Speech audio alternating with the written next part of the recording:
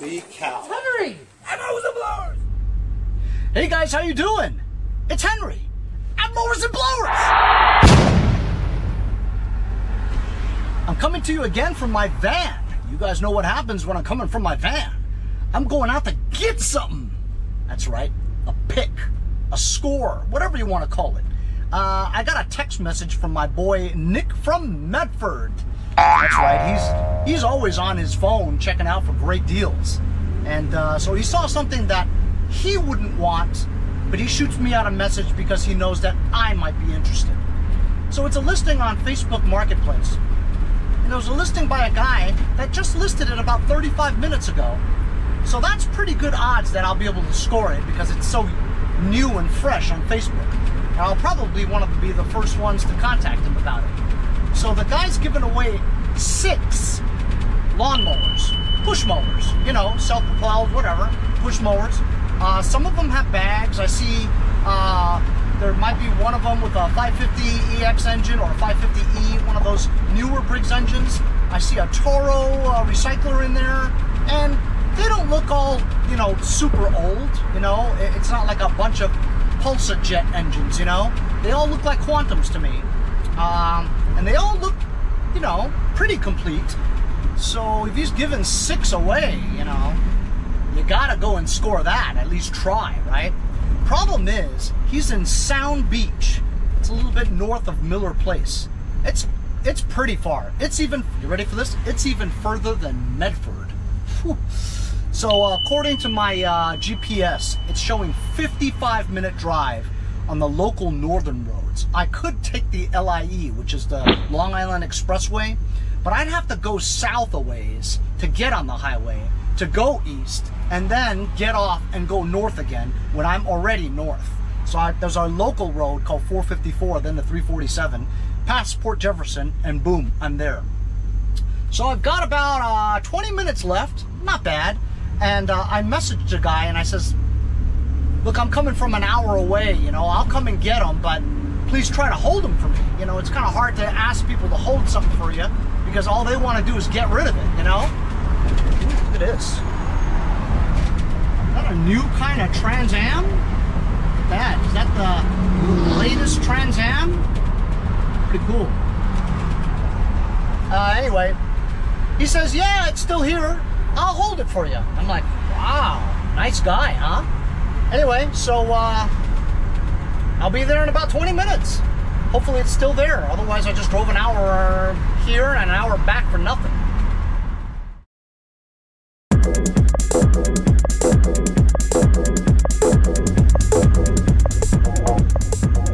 The destination is on your right, 26 Sayville Road. Arrived. So I'm on my way home. It was really nice to meet Brian. Nice guy. Brian from South Beach? Yeah, no. Sound Beach. He picked them up and he works on them sometimes. But sometimes, you know, these lawnmowers, you know, the propulsion doesn't work. You need a gear, a transmission shot, whatever. Carburetor, brake cables, whatever have you. It does cost money. You gotta go and buy them to fix them, right? So he didn't find it, you know, worthwhile. For me, though, it's worthwhile because throughout the years, you know, I've collected parts for just about every mower, so I don't actually have to go out and buy any parts. So I'll probably be able to get most of these done. So 7 lawnmowers, all of them in pretty decent shape. Had about 3 or 4 Quantum engines on Craftsman's. Push mowers as well as 1 or 2 self-propulsion. There was one that's a MTD with the, you know, the one that I picked 5 or 6 up this year. MTD with the 550 EX auto choke engine. It's off the deck. I don't know why. It worries me a bit. There's a piece of junk Murray with a Quantum engine on it. And so, you know, I was talking to Brian for a little bit. He makes chicken coops. Very interesting. I like chickens.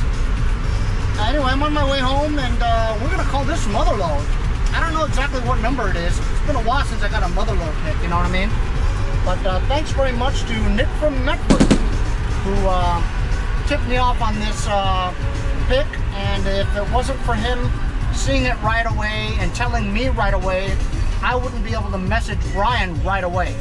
So apparently I was the first one to notify him that I was gonna come get him, and he said he had a lot of people who wanted it. You know, I'm not surprised, and I'm probably one of the first ones to message him about it. So good timing. And if you wanted to get something like this, that's exactly what it is. It's all about the timing. You either scour them all day, which is what Nick does, you know, and I don't, but he lets me know. So I appreciate it very much. I'm gonna take these home, and we'll unload them and take a better look at them.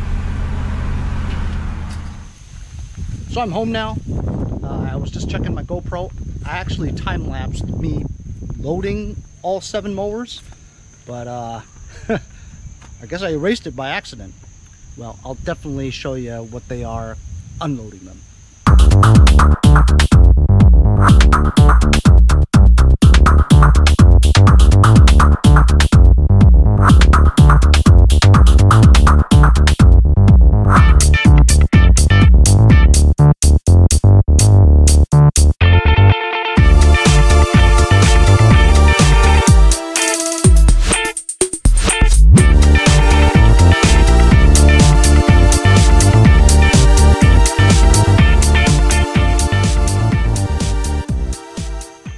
So here it is, 7 push mowers and lawn mowers. Let's start with the left-hand side. Toro recycler, front-wheel drive, 22-inch. It's all there. The Kohler XT 675. Love this one. Really like this engine. I just put an XT7 on that MTD just the other day. Another one almost exactly the same, I believe.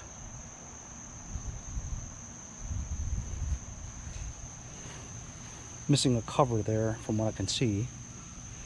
And a bagger. Looks like it's all there. Just wonder if the cables work. Oh, I hate these Murrays. Oh, I hate them. The small little bag. I mean, the opening is like that big. Missing a cover over here, but it's a Quantum engine. I just sold a cover for that too. Craftsman push mower 6.5 Quantum has this gas cap that always breaks. This one's actually good. Sometimes when you screw this on too tight, the top part pops off. You know what I mean? You guys know what I mean. Hate this gas cap. It's terrible. Look, I can't even screw it on. Decent shape, high wheel, no bagger. This is the 550 EX auto choke. The engine is off. See? No blade adapter, no bagger. I've had about 5 or 6 of these things this year. They mow very well, believe it or not. It's a Troy built, rear self-propelled. Pretty cool. It has the height adjusters where it's just one lever for the height, and it does both front and back. This is self-propelled, and it is an auto choke. As you can see, there's no primer bulb for the Quantum. Ooh, 60 bucks. That's cheap if it ran. The select speed transmission, that system over here, wow. You know what it means when it's so fancy like that, right? It means that when it breaks, it's tons of labor involved and plenty of expensive parts too. Craftsman gold, front self-propelled. Looks just like a Husqvarna, doesn't it? Just picture it orange.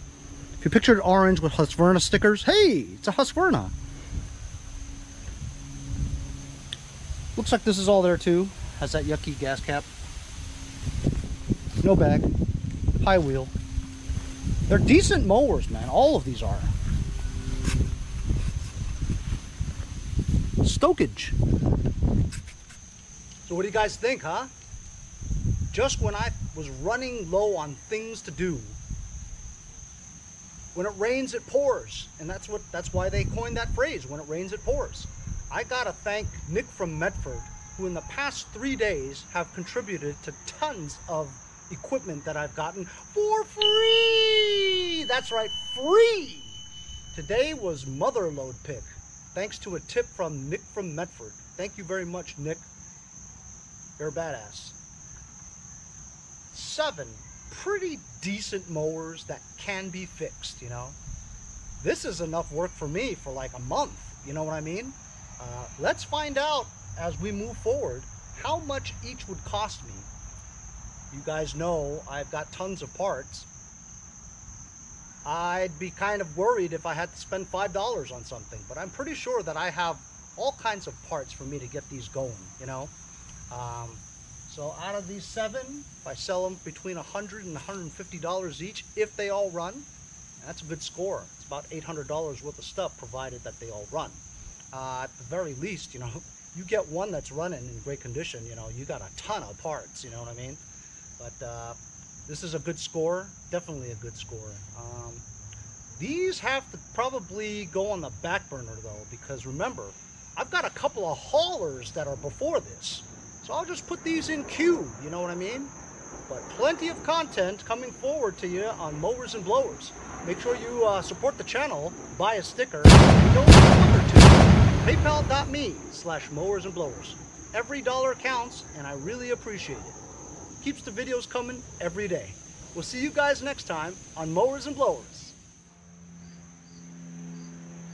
So I don't know where I'm gonna put all that stuff, you know? My garage was empty before, and now I got 2 tractors sitting in here. Where am I gonna put 7 push mowers? I put them in the backyard, but honestly, I don't have any more room underneath the tent, you know what I mean? And my sprinklers go off every day, and I just hate to leave stuff outside in the rain, you know what I mean, or the water. So I guess I cleared out the side over here, and maybe I could fit 5 or 6, maybe all of them. We'll see.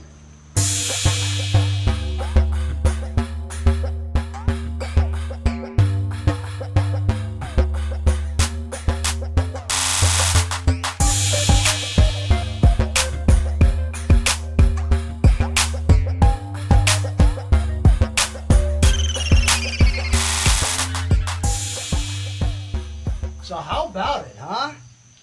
I got it all in here with the 2 tractors. And of course I got my Jamal Alatet and Blue Bayou in here too. Man, oh man, I can't even walk in my garage, guys. Well, you know what? It's been a while since I scored so much in such a short time, you know? I'm due. I got plenty to do now, man. See you guys later.